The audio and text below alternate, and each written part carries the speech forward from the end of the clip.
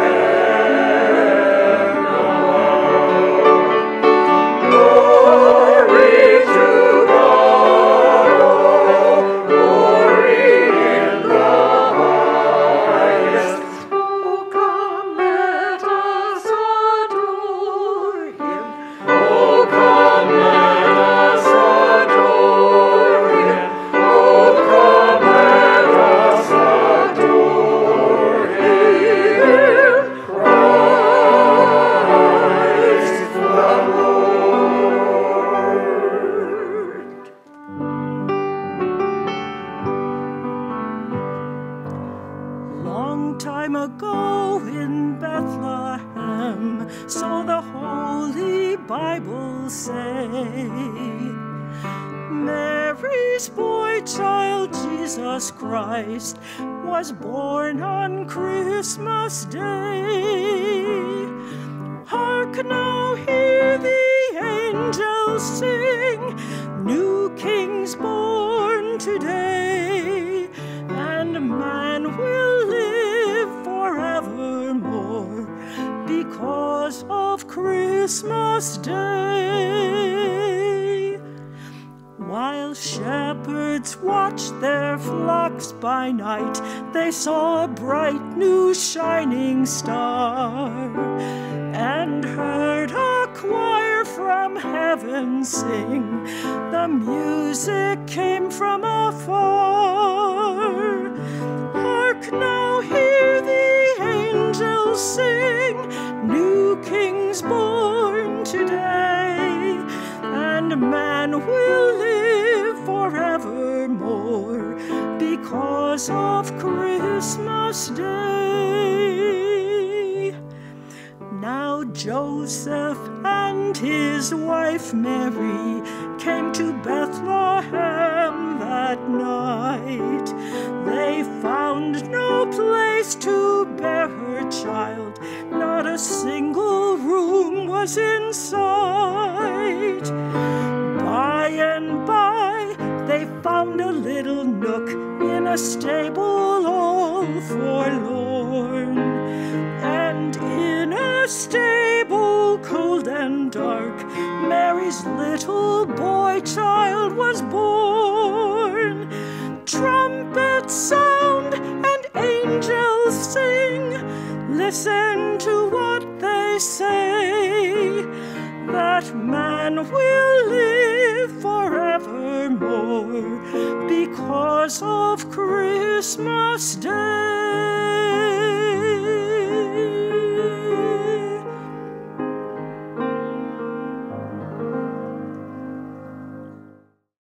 The Old Testament reading for today is from the book of Psalms. Give your love of justice to the king, O God, and righteousness to the king's son. Help him judge your people in the right way. Let the poor always be treated fairly. May the mountains yield prosperity for all, and may the hills be fruitful. Help him to defend the poor, to rescue the children of the needy, and to crush their oppressors. May they fear you as long as the sun shines, as long as the moon remains in the sky. Yes, forever. May the king's rule be refreshing, like spring rain on freshly cut grass, like the showers that water the earth. May all the godly flourish during his reign. May there be abundant prosperity until the moon is no more. Today's New Testament reading comes from Luke chapter 1, verses 46 through 55. And Mary said, My soul magnifies the Lord, and my spirit rejoices in God my Savior. For he has looked with favor on the lowliness of his servant. Surely from now on all generations will call me blessed. For the Mighty One has done great things for me, and holy is his name. His mercy is for those who fear him, from generation to generation. He has shown strength with his arm. He has scattered the proud in the thoughts of their hearts. He has brought down the powerful from their thrones and lifted up the lowly. He has filled the hungry with good things and sent the rich away empty. He has helped his servant Israel in remembrance of his mercy, according to the promise he made to our ancestors, to Abraham and to his descendants forever.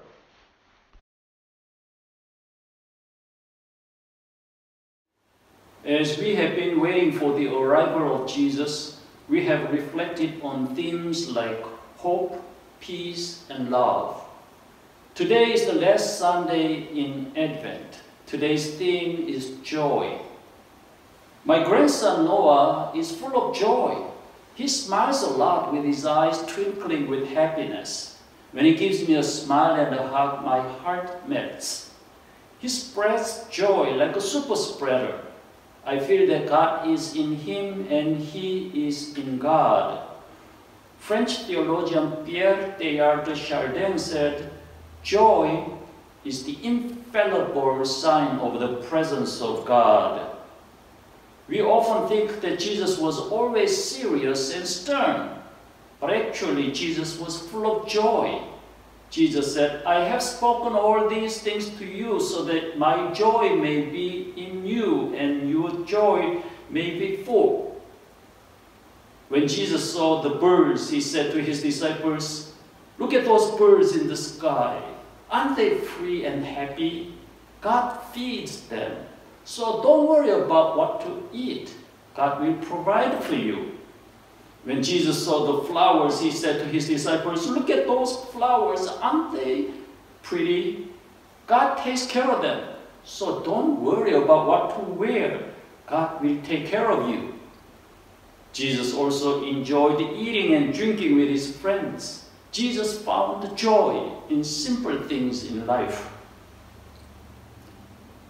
This year has been like no other. The whole world has been hit hard by the coronavirus pandemic. It's hard to find joy when we are surrounded by life's troubles. Some have suffered the loss of their loved ones. Some are suffering from financial difficulties. Some are suffering from isolation and loneliness. But the Bible never says to us, wallow in self-pity, complain about your problems, or blame others when things are not going well. Instead, the Bible tells us, don't worry, have faith, God is with you, God will provide, rejoice always. It's not easy to find good in bad situations, but Jesus said, seek and you will find. So let's look for good in every situation. Although coronavirus is still a threat to us, the vaccine has been developed and will be available to us sooner or later. Yes, over 250,000 Americans died of coronavirus, but over 15 million Americans have overcome coronavirus and survived. Yes, there are selfish, angry, hateful, rude, and violent people in the world, but there are more decent, honest, kind, and peace-loving people in the world. Yes, politicians are causing division and conflicts among people, but Jesus shared with us the vision of the kingdom of God, where all people live in love and peace as brothers and sisters in God. St. Paul suffered a lot in his life. He suffered from hunger, deprivation of sleep, persecution, shipwreck, beatings, imprisonment, you name it. And yet, St. Paul said, rejoice in the Lord always. I will say it again, rejoice. Even when he was in prison, he sang songs of praise to God.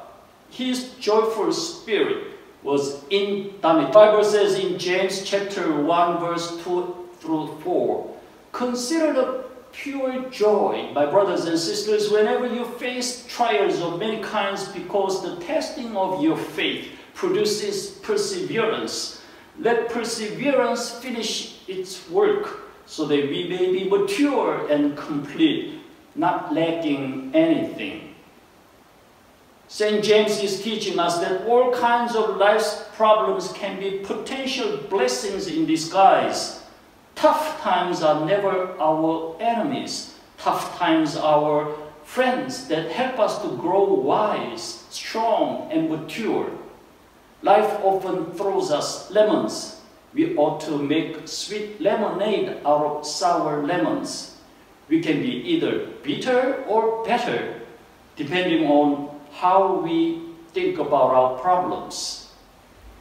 Bad things happen to everybody. When bad things happen, we often complain, whine, or blame other people.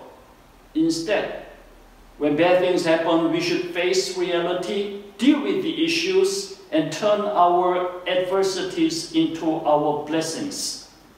It's been said that life is 10% what happens to us and 90% how we react to it. It's not what happens to us, but how we react to it that matters. The Bible tells us to find joy in all circumstances. Author Leo Buscaglia told a story about his wise Italian mother. One evening, his father came home and said that he would have to go into bankruptcy because of his business failure. Everyone in the family became worried and gloomy. That night, his mother went out and sold some jewelry to buy food for a sumptuous feast. Other members of the family scolded her for it, but she told them that the time for joy is now, when we need it most, not next week. Her courageous act rallied the family. Let us seize the moment. The time when we celebrate life is now. The place where we celebrate life is here. May God use you and me to bring joy into the lives of people we meet today and every day. Amen. Please join us in the Lord's Prayer. Our Father, who art in heaven, hallowed be thy name. Thy kingdom come, thy will be done, on earth as it is in heaven. Give us this day our daily bread, and forgive us our trespasses as we forgive those who trespass against us. And lead us not into temptation, but deliver us from evil. For thine is the kingdom, and the power, and the glory forever. Amen.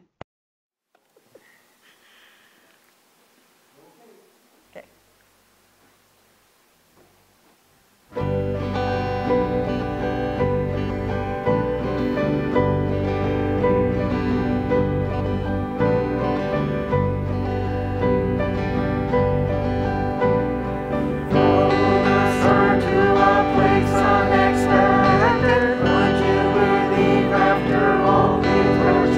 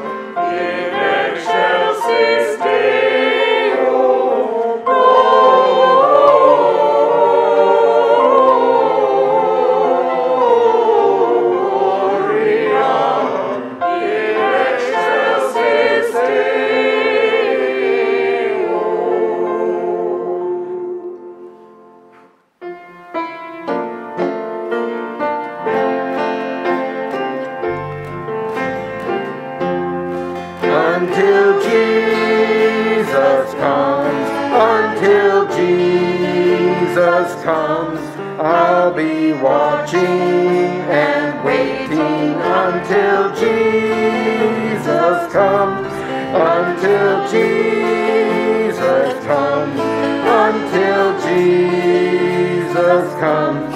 I'll be watching and waiting until Jesus comes.